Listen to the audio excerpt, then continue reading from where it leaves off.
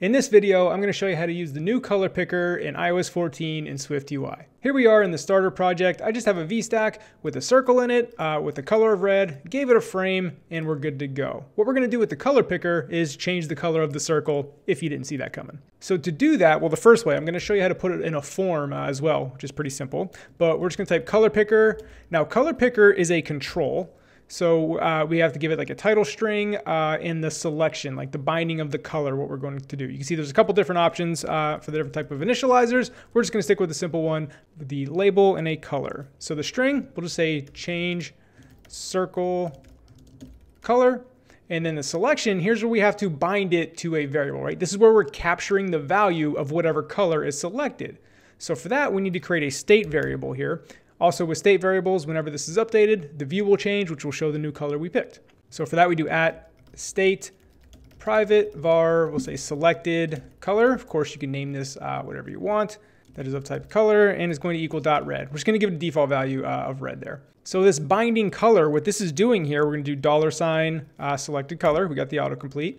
And essentially what we're doing is, okay, whatever color you pick from the color picker, capture that value in the selected color variable up here. And then we can use that value however we please, which you'll see how we're going to do it. Actually, let's do that right now. Instead of the foreground color being red, we can now make this selected color. Because again, we capture that value. We want to make that our foreground color. So let's run the preview here, hit play, tap on our control, and you see we get the color picker. As you can see, we can pick any color we want here.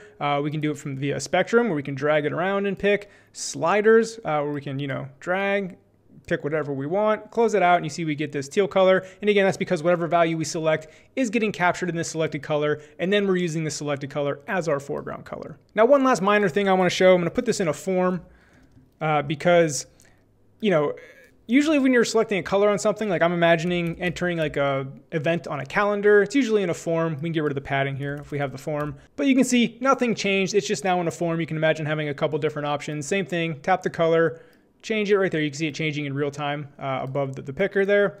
There you go. And then if we just run this on the simulator real quick, you can see it in dark mode, just to show you that the picker does respect dark mode, right? You get a nice little dark mode version of it, and you can click around. So that's the quick rundown on color picker. If you enjoyed my teaching style, my presentation style, I started creating my own iOS dev courses at the website you see here. Go there, check it out. You can watch the first 10% of each course for free to get a feel for it. Hope you enjoyed the video. We'll see you in the next one.